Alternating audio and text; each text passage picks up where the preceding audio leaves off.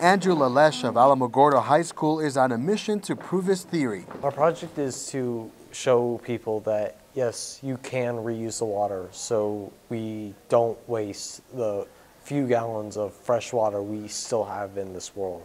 We can convert it from seawater, but yeah, it diminishes our seawater count. As part of the group Greywater Reclamation, Andrew and his team are getting the chance to present the invention they've been working on for the last 8 months. Our project uses two different kinds of sand and gravel, along with a charcoal and UV radiation filters, to take unusable gray water, which is water that does not have food particles or solid materials in it, but has been used previously for a use, and turn it into potable, drinkable water. The InnoVenture competition encourages middle and high school students around New Mexico to work together and come up with a prototype, develop a business plan and a mock company based on that idea. They get a lot of engineering and design knowledge just based on, we have this idea, how do we make it work?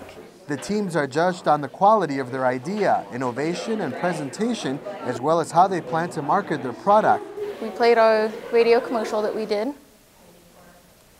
and they evaluated all of it and gave us feedback on how we did, what we could do better, and ways that we could truly actually make this into a real company.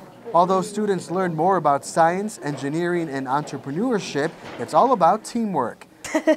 Difficult at times. We had our frustrations with each other, and then we got it all settled and worked it all out. Among the awards handed out every year to students is a cash prize that counts towards tuition at New Mexico State University.